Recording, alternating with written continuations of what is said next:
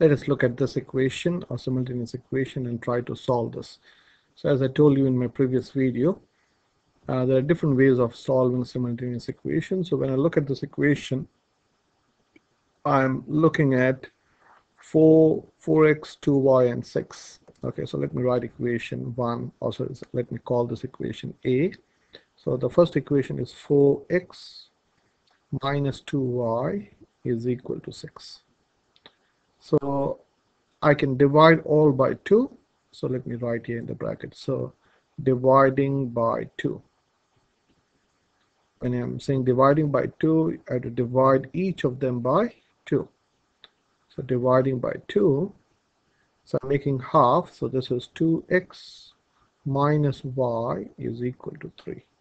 You may wonder, can we do this like this? So let me write a number equation. Whenever you struggle with algebra, the best way is to write up an equation of number.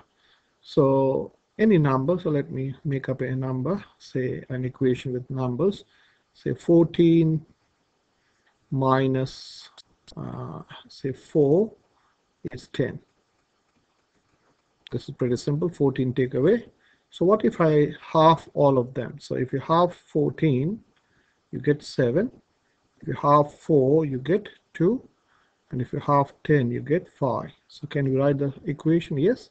7 minus 2 is 5. So this and this are equivalent statement. Okay, so this, though the equation has changed, though the value of the equation has changed, the equation sign is maintained. That's what I mean. So yeah, I want to write this as y. So I'm going to bring or have y only on one side. So I'm going to take away 2x from this side. So I have to take away 2x from this side. And that's why maths is one of the best subjects, I would say, because it does have justice. Whatever you do on one side, you have to do on the other side. And I love justice, and each one of you should love justice. Okay, so this is minus y is equal to, this is 3 minus 2x. Or let me write, that is 3 minus 2x is same as writing. Okay, let me write first 3 minus 2x. So I can say y, negative y is 3 minus 2x is same as minus 2x plus 3. Okay.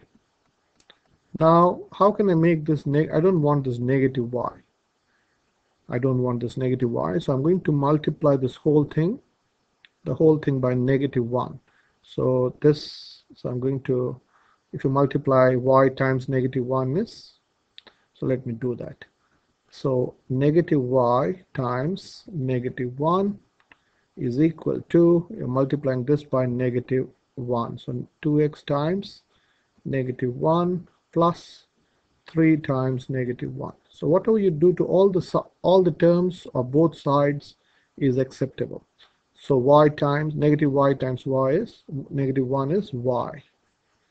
This becomes negative 2x times negative 1 is 2x, and 3 times negative 1 is negative 3.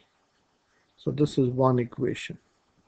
So this whole thing process was to change this in the y form. I hope you can see what I'm aiming at. So this I call as equation A. So I've got this equation A, and this equation is, the second equation I can say is y is 2x minus 5. So can I say y is equal to 2x minus 5 is the next equation. Okay, it's an interesting equation. Yeah, okay, so this is the equation B. Okay, so what will happen now? So looking at A and B, A is in terms of y. Y is equal to this, and equation B is also y is equal to this.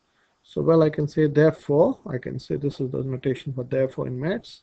If this is y is 2x minus 3 and y is 2x minus 5, I can say 2x minus 3 is equal to 2x minus 5. Now you have to use your logic. Which number can come here? So something 2x is a number here, and here also 2x. So 2x minus 3 is equal to 2x minus 5.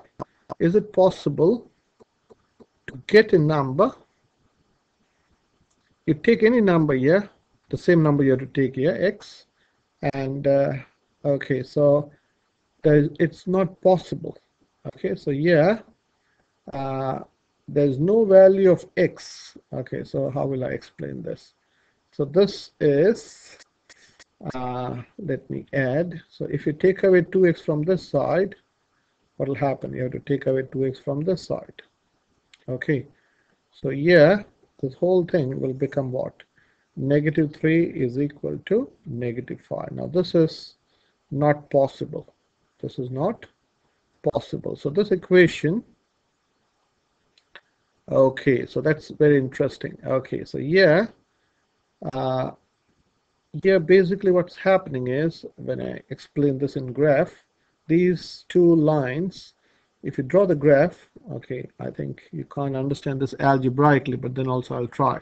Now if you draw the graph of this two equation, so let me explain this, try to explain. So you have got equation A and equation B. Equation A, okay, let me draw a sketch. Equation A was y is equal to 2x minus 3, and equation 2 was, okay, now let me draw that.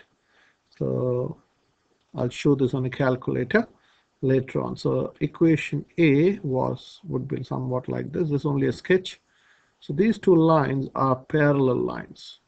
So this is y is equal to 2x minus 3, and this is your y-intercept. This is minus 3 here, and this is not drawn to scale, of course. This is negative 5, and this is y is equal to 2x minus 5.